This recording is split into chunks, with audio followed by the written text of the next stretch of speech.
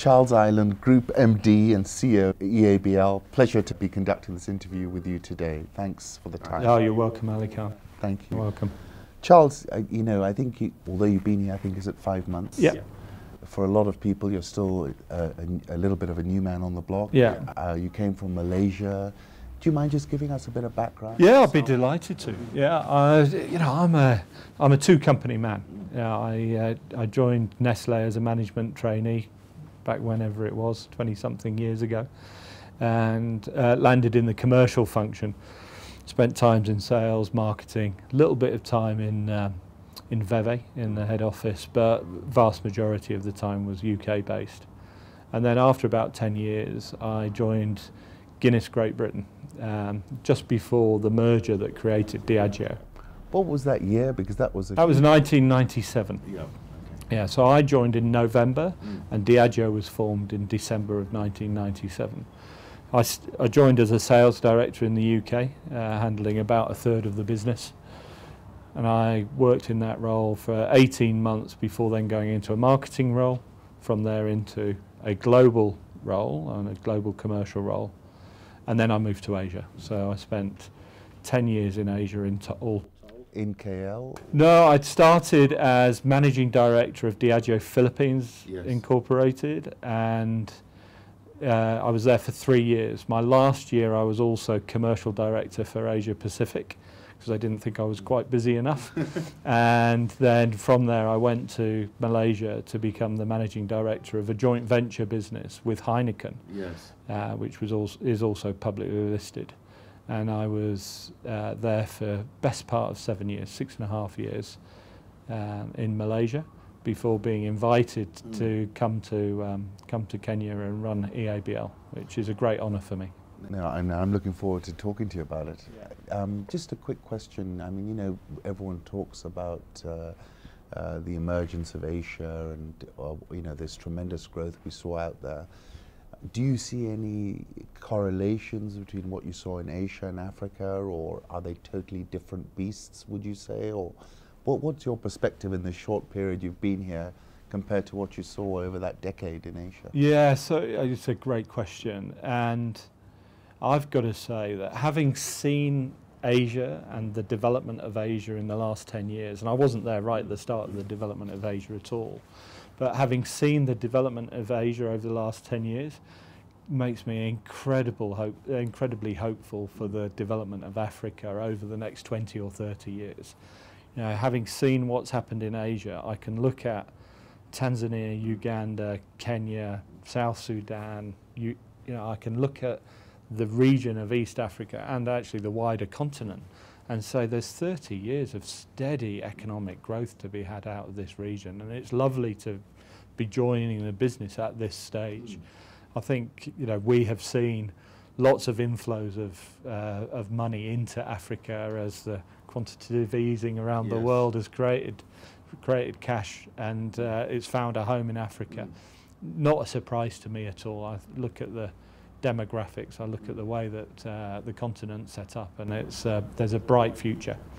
So you very much think we're on a cusp of an expanding. I do. Yeah. I do. I kind of look at the economies here in East Africa specifically, and more broadly across Africa. I think with one or two exceptions, we should be seeing unbroken growth for the next 10, 15, 20, 30 years even, and the transformation of the region will be incredible. I can remember going to Kuala Lumpur 10 years ago, and that was a city of very few high-rises. It had a very big twin towers. Yes, that was the tallest building once. Twin towers, but very few high-rises. I go back now, and there's dozens of them. Same will happen in Nairobi, absolutely certain of it, and Kampala, and Dar, and Kigali. It will happen. Great. Yeah. Now, Charles, can I jump to the earnings release that we saw on Friday? Yeah. Obviously, there were some big headline numbers in there. Yeah. There was I think, full year revenue, which was up 6.375%, was strong. I think you said volume +3, price +6. Yeah, about that, and you know, the big numbers for me, Ali Khan, 59 billion shillings Yes. net sales value. Yeah. It's a pretty big business, It's a huge business. EABL, and just a few shillings short of 15 billion at operating profit level, which was, you know, also very nice. We're a big and meaty business. There are other numbers as well. Yes. So investment in our brands up 11%. Also, the amount of tax we paid Yes. increased by 13% to 43 billion Yeah. shillings. So we're making a big contribution to the economies that we operate in and to the government's coffers. Can I just go back to a number of items which sort of did not flatter this full year results when you look at it versus 2012? Obviously, you were never going to repeat that one-off gain from the Serengeti, from the sale of the 20% stake in Tanzania breweries. Yeah. And you have to strip that out. You're referring to the tax rate was much higher this time round. Yes, because last year we had some non-taxable items, so it had the effect of suppressing our overall tax rate down to, I think it was 27%, and then this year it was 38%, I think. So we had a huge jump in the effective tax rate, and of course, you know, we weren't going to be able to repeat those. Yes. Those items that you referred to before, and some commentators have focused their headlines on the kind of the bottom result. Yes. Which, you know, I can understand, but I kind of reorientate as towards, you know, we've got a very solid business. We grew our volume, we grew our revenue, our profit was about flat, and if you look at the items in between those, we spent 6 billion shillings on capital investments during the year, setting the business up for success for the future. We spent an extra 11% on marketing and sales activities. We increased our sales force headcount by 20% in the year, our direct coverage of outlets by 30% during the year. So, you know, we are investing significant amounts of time, resources and cash to set this business up to be well positioned to access the future growth that we were just talking about. Yeah. And I think what I found was, I think, you know, you've been in existence, EABL, for like nearly a century. Yeah, 1922, right back right. there. Yeah. It's quite a long. It's a long I think time. a lot of people have got very used to an unleveraged balance sheet, a business that was throwing off cash. And it seems to me that in the last few years you've made a decision to double down on growth more, and that's obviously crimped earnings in the short term. Would you describe it like that? Look, I think that's the way that it's played out in the last couple of years. I think that you know, it's clear when you look at our results that the last couple of years have been big investment years, but the underlying performance is very steady, and you know, we are very keen to get back to a level of growth that will delight the shareholders. So we're digesting the Tanzania acquisition. We're investing in infrastructure and efficiencies in the business, so that we can manage our cost base well, and we can meet the volume demands and requirements of our different markets. And one of the reasons I'm here is to help ensure that we've got the best possible programs throughout our business, so that we can get good levels of growth. By good levels of growth, I mean probably high single digits or low double digit volume, and then gearing throughout the P&L, so that we've got significantly more than that coming out at the bottom. Is that what you're projecting? It's not what we're projecting, it's what I'm aiming for. And you know, I think we shy away from giving projections.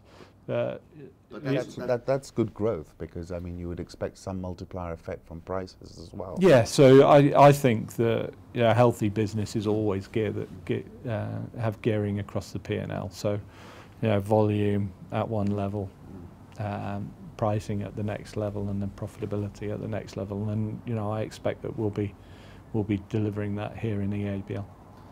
one more technical question. Yeah. Obviously, bank borrowing has increased substantially, 19.5 billion, I think, still outstanding to Diageo on T-bills plus 1.5%. Yeah, looking through, and plus there was, I think, a little bit more leverage on as you financed your capex to some degree.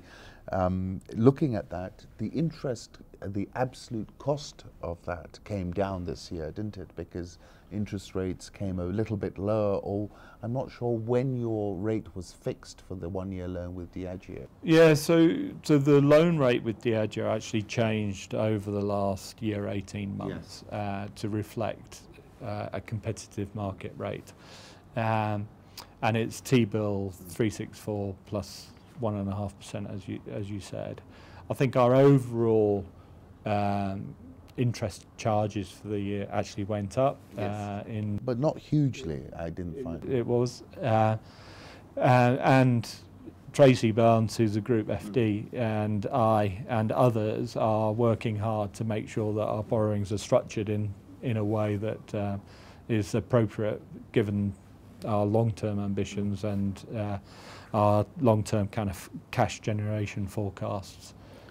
So we're kind of working on the whole mix. But realistically speaking, we're going to be carrying this this sort of leverage ratio, because I know there's a question came up on Friday's earnings release when I was there. Somebody saying, you know, your debt to equity ratios ticked up. Are you going to bring it down? But I would have thought it doesn't make sense to bring it down. You're betting on growth. You need that kind of borrowing capacity, or is that incorrect? We're working on making sure that our overall balance sheet is optimised, and you know there are several different levers to pull. Don't want to kind of go into too many details and set any hairs running. But I think that our long-term strategy is kind of well communicated, that we are setting the business up for long-term success so that we can capture our fair proportion and more of the future growth in this region. And we've made strategic acquisitions and we've made strategic capital investments in order to access that. I don't think we're going to be going back from that strategy. Now, that was my impression. Now, looking, if I can, geographically, I mean, EABL covers the EAC plus South Sudan, and I believe Eastern DRC under the new markets. So it's quite a big geographical expanse.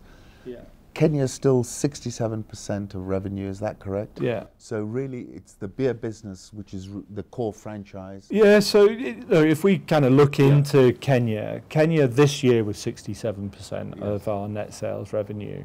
So 2/3 of the business centred on where we're at now in Nairobi. And given the history that you referred to, founded in 1922, the huge Tusker brand, Kenya Cane, that are the backbones of our business here. Probably not surprising that it's the biggest contributor to our business. Probably about 2/3 of our business is beer. Yes, 2/3. Yeah, around there.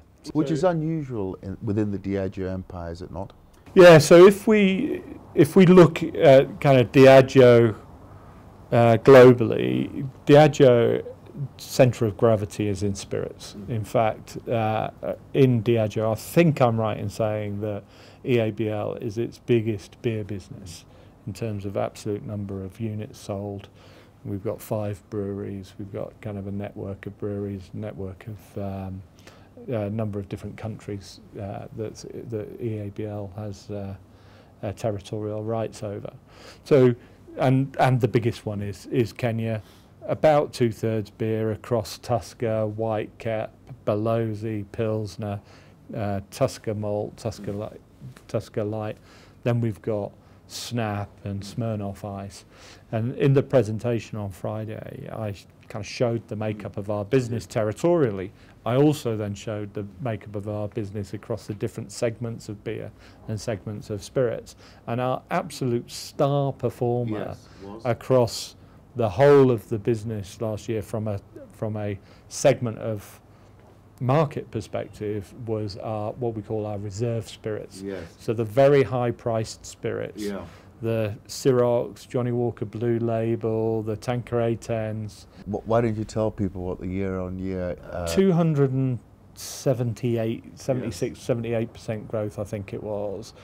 Now, granted, that's off a relatively low base, probably a few million or few tens of millions shillings, not hundreds of millions of shillings of base business. But what it does show us is the tremendous potential that this region has got. Reserve spirits around the world have been a big growth engine for Diageo, and we've been working to make sure that we're established as the market becomes mature enough for consumers to be meaningfully accessing that type of product. And we were really pleased with our performance across Reserve last year. But when you look at that trend of premiumization, of people demanding better and better quality drinks, we saw this very much in Asia. Every time I look at sort of buyers of single malts, there's always some Asian buyer. So I suppose one expects the same trend to play out here, or? Yeah, we do. Yes, we do, quite frankly. And when I went to Asia 10 years ago, in fact, more than 10 years ago, when I was in the global role, I was astounded when I walked into a bar or a club and I saw on dozens of different tables full bottles of spirits. I'd never really seen that as a kind of a Brit, because full bottle drinking didn't really happen in the UK while I was kind of a young man. So they're buying the bottle for the table and then sharing it on the table? Buying the bottle for the table and sharing it with maybe some mixers and what have you. And I went into a nightclub in Ho Chi Minh City in Vietnam 10, 12 years ago, and I saw this nightclub. It maybe had 200 of the cocktail type tables, all in this big area, with a live band in one end, and across the tables, just about every table had a bottle of Johnny Walker Blue Label on it. Just incredible kind of consumption of premium spirits. Now, I'm not sure that we'll kind of get to that level of consumption or that amount of kind of conspicuous consumption, which is big in Asia.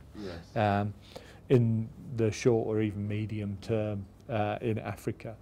But sure as eggs are eggs, as the economies in this region mature and there's an emerging middle class, and then there's an emergence of kind of more broad scale wealthy population than there is at the moment, people will start drinking premium spirits in quantities that they're not now, in the same that they'll have tailor-made suits and they'll have Swiss watches and fancy sedan cars and all of that sort of stuff. It will come, absolutely. So getting back to the territory stuff. So Kenya was a very steady performer for us last year, 10% net sales growth. That includes volume plus price, right, when you say net sales? Yes, volume plus price. Because I noticed you had 2 price increases which happened towards the end of the full year cycle. They did. So our first one was around March, I think, implemented maybe in April. And then the second one actually happened after the year end. It happened at the start of July. As we've kind of got to manage the full P&L, got to understand kind of the investments that we're making and kind of the costs that escalation and utilities and what have you. Then we took a kind of serious look at our pricing and decided that the right thing to do was to pass some of the costs on to consumers. And someone said to me that we had 2 price increases in 4 months, and I suppose technically that's true. But you could also look at it and you could say we had 2 prices in 24 months because we hadn't had one for 2 years before. And actually, we're probably not going to have one for a good period of time in the next few months. So it might be 2 price increases in 30 months or whatever by the time we get round to the next one. But it looks as if 67% or whatever revenues, predominantly in beer, is well positioned for the full year going forward now. Yeah, we've got to be kind of mindful of the consumer and making sure that we work hard to distribute our brands, that we give them the right levels of advertising and promotion and kind of full marketing support, and we've got to work hard to kind of deliver the level of performance that we're aiming for. And we've got big campaigns happening. The English Premier League has just restarted, and that's sponsored by Guinness. We've got Tusker Project Fame just about to happen. We've got a tent that's there. So we've got that. We've got activities on Bailey's and Johnny Walker and Kenya Kane coming up. So we're going to be working hard to ensure that our brands are relevant for consumers and do a good job for our customers, and so that we have continued success in the marketplace. Can I just throw in something? Yeah, of course. There was a lot of talk around competitor challenge. Yes. We've had a lot of new entrants, lots of people spending money. How would you characterize that for us, for the Kenya business? I mean, I remember the last time it happened, EABL sort of draped itself in the Kenyan flag, and it was extremely effective. Is that something that you would consider, or I mean, how do you view the competitor landscape right now? Yeah, great question. First of all, let me say that EABL is a wonderful business. Long heritage in Kenya, and obviously we're kind of pan-region now, but long heritage in Kenya. We've done some great work in Kenya, bringing water to communities, providing employment both directly and indirectly through our supply chain, through the distribution network. Been investing consistently in our company and in our brands and in Kenya.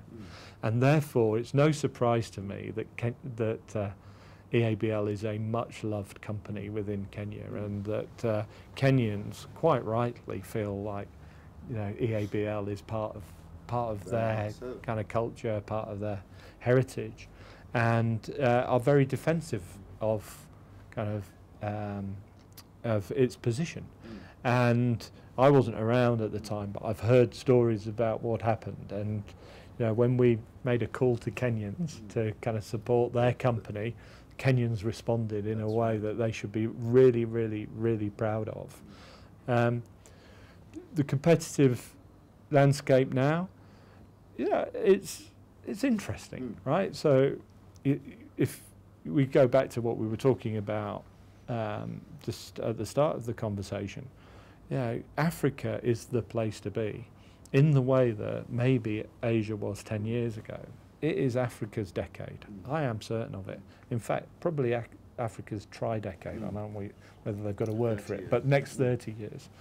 And that makes it interesting for multinational consumer goods companies. And I've heard a lot about those companies finding their way to Nairobi. Maybe better late than never, but they found their way here. They've established. I read a report recently about some company bragging that they've set up an office in Nairobi now, and what have you. Might be 90 years too late. You never know. But so there is competition, multinational corporation. There are other brewers who have been trying to kind of establish a foothold in this market, and there are local companies as well which have been working very hard to build their market position. So yes, there is competition. You could say that it's intense. You could say that the competitors are striving to try and kind of establish a business for themselves. A couple of thoughts from me. First of all, I think competition is healthy. I'm a businessman. I'm a kind of capitalist. I believe in free markets, and I believe that companies like ours are stimulated by having other businesses to compete against. I don't know whether you know, but I play golf, and I love keeping score. I love keeping score against myself. What's your handicap, by the way? 11. I say that because I'd love it to be 9, and my son's handicap is 6, and I'd love to be able to give him a good game. But look, I love playing golf against myself and kind of scoring well. But actually, I find it even more enjoyable when I'm playing against competition. So, I believe in competition. So, I think that that's kind of healthy for us as a business, and it's healthy for the market. The other thing is that when a business which might have 0.1% market share invests in their premium beer, then that makes that helps consumers in Kenya reappraise what they think about premium, what premium means. It helps them kind of reappraise. And we have found, as I showed in the presentation on Friday, we found that our premium beers are growing at a faster rate. They were growing very fast. Are growing at a faster rate than other brands in our portfolio. So, you know, I think that maybe what the competition is doing is it's helping boost our performance. Yes. Now, I'm not saying that I'm, you know, really content that their level of performance is where it is, or that you know, EABL feels secure in its position. Quite the contrary. We are using competition as a way of focusing the team and focusing our minds on driving this great business even harder to grow it to the next level of performance. And I wish the competition well, and in the same way that I wish Manchester United well tonight, but I hope Chelsea beat them. Last question on Kenya. Senator Beer, which was, I think, in some respects, not purely a commercial decision, was it? Or, you know, was it one where you were trying to sort of do something about the informal market? Or how would you characterize Senator? Because I know you've got this tax issue coming up. But how does, can you just... So, yeah, good. So, Senator Beer is, you know, we're a commercial business. But Senator Beer was not launched as a commercial proposition. Senator Beer, Senator Keg as it's called here, was launched as a corporate responsibility initiative in partnership with the Kenyan government. And I wasn't here when it was launched, but it was launched at a time where there was great concern that people were falling ill and indeed dying in significant numbers as a result of drinking alcohol that had been illicitly brewed or produced in somebody's backyard in a bucket. And in partnership with the Kenyan government, we developed Senator Keg. We limited its distribution into only areas and outlets where there were more economically challenged consumers, and we put a whole business infrastructure around it. So we spent well over £1 billion shillings on the kegs, the systems and processes. We put up a dedicated network for those. We trained and brought retailers into the formal sector where they're now paying VAT and making other contributions. As a result of this CR activity. We were never promised a kind of a perennial arrangement by the government, but it was a shock and somewhat of a blow when we heard in the budget that excise tax is now going to be applied to Senator. Look, we're a commercial business and we do make some money out of Senator, and you know, we do sell it in a commercially viable way.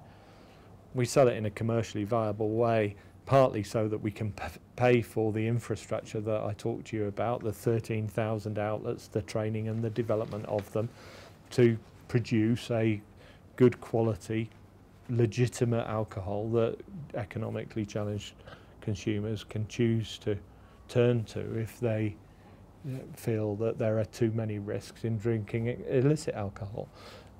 So we do make some money out of it, but really it's first and foremost, always has been and always will be, a CR activity. And I'm really worried that that consumers will turn back to illicit alcohol, and that that will have a negative impact on the nation's health.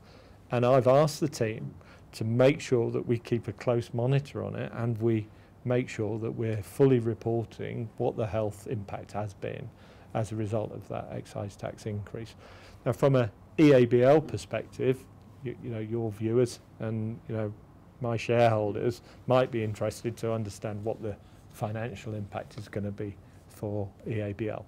Well, I think as with anything, as with any disruptive changes that happen in the market, if you do nothing about it, it's going to have a big impact.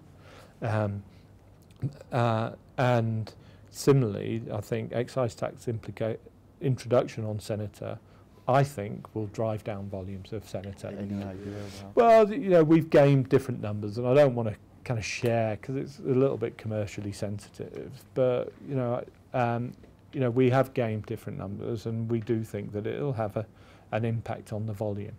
But we're going to take some steps to mitigate that impact. So we've got some innovations coming up. And by the way, when kind of your market is threatened, you become even more competitive in the marketplace. So, I've worked that out about you. So we kind of go back to that thing about it's nice that we've got some competitors in the market because we can go after their business a little bit harder to try and recover some of ours.